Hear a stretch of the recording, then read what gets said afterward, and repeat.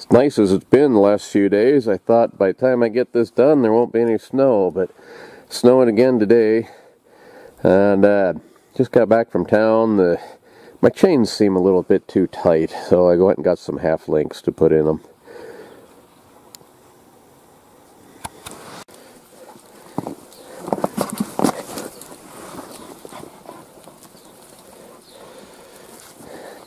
Well, see if it'll start.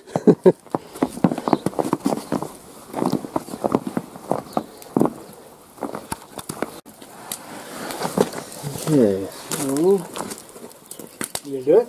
yeah, let's see, choke it on. Yes.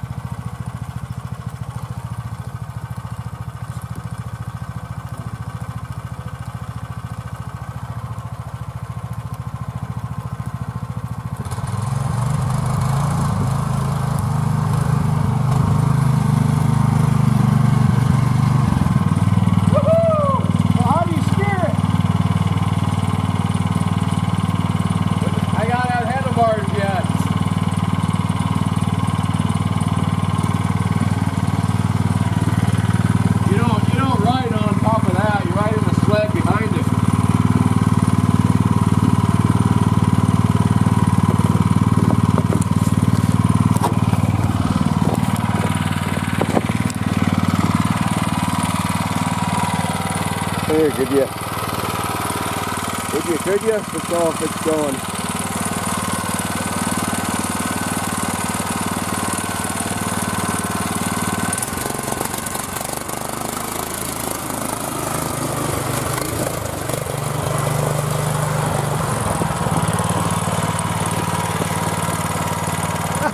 Hard on your knees. Get a pillow or something. Really hard on your knees. That diamond plate's digging in, but it works.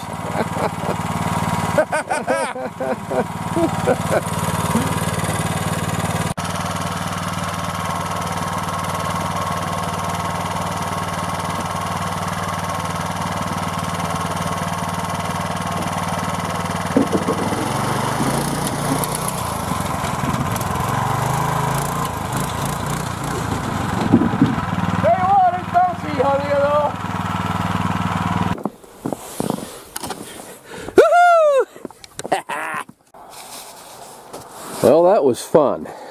Now I need to finish it up by putting the handlebars on it and kind of a cage in the back for a gas can and tools and whatnot. A little bit later, that was yesterday, a little bit later in the day, my neighbor stopped by and he noticed a couple of problems that I hadn't seen.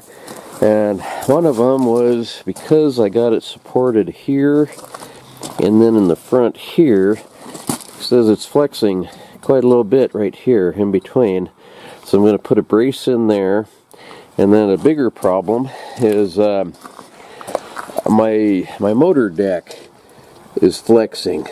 And that, he said, could be a problem with the, could cause me troubles with the chain jumping and wear out things a little bit quicker. So I got to take the engine off and beef up that plate that it's sitting on and then put a brace in the middle here someplace. Those are pretty minor problems. I'm sure I'll find more before I'm done, but that's what I'm up to today. Get that done and some handlebars, and I can use it for real. Another friend of mine, he brought me by this little guy today. He's not real happy. He thinks for sure he's going to become a hat, but lucky for him, he's not. I'll take him downriver or someplace and turn him loose away from people. But he's a little ornery.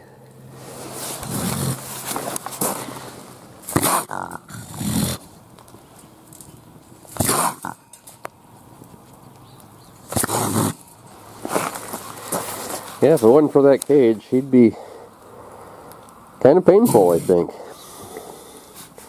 Like I say, he's lucky. He's going to get turned loose. I'm not going to do him in. Keeping him warm over here by the fire. Well, yesterday I got these plates here put on. That should help to support the motor and keep this this whole top rail from bouncing. Because before it was only supported on both ends, and that was kind of part of the problem, I think. But for whatever reason, I don't know if you can see it or not, but when you squeeze the chain, I have a little bit of flex in that plate that the engine is sitting on.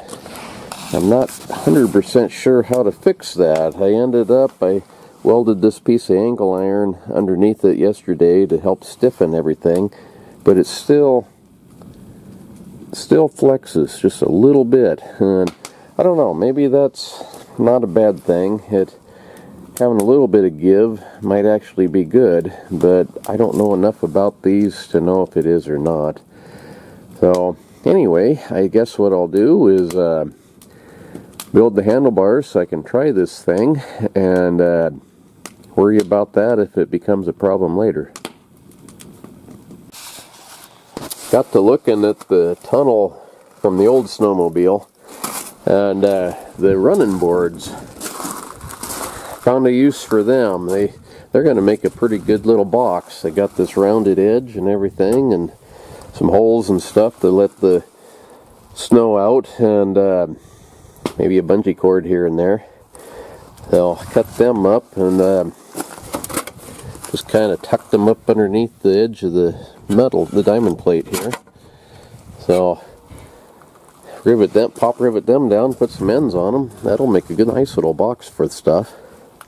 I lose a little bit of space here, but this is taller than the engine if I put it back into here, so there's still enough room here to put something.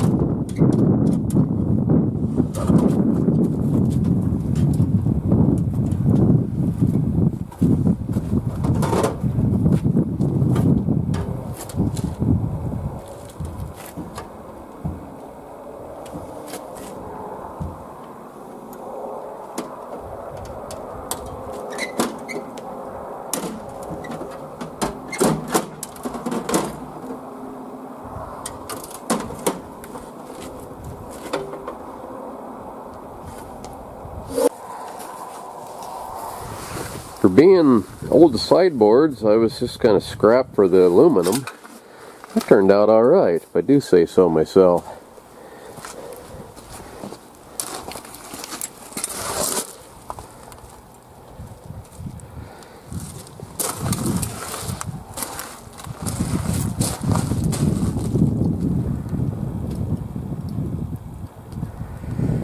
Now, I gotta tackle the handlebars, and been thinking about that while I've been doing this. I was going to go off of this bracket here. I'm not really sure that would be the best angle for this. I might come off of here and build a bracket a little bit taller. But I think what happens, looking at the commercial ones, the handlebars are mounted fairly high, and I think maybe the reason for that is because these things are so tippy that you have a little more leverage to hold it up straight. But I'm just guessing at that. Never been around these before.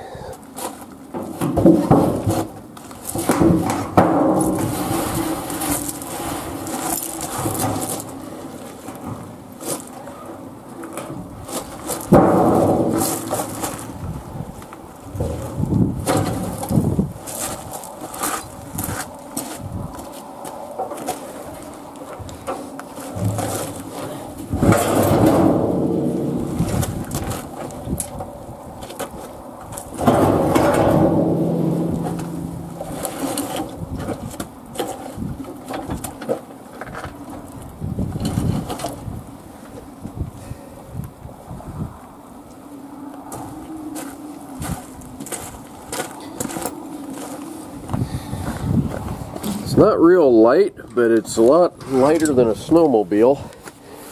I don't think it'd be bad to load into the back of a pickup by yourself.